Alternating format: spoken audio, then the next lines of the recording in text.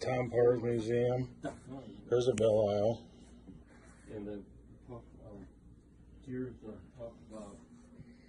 That would be a good one to set in a stream set. I think we could take and cover the whole ditch with this. Oh yeah. Look at the size of that thing. I tell you what, you put a Snicker bar on there, you'd catch Harry. Yep, yeah.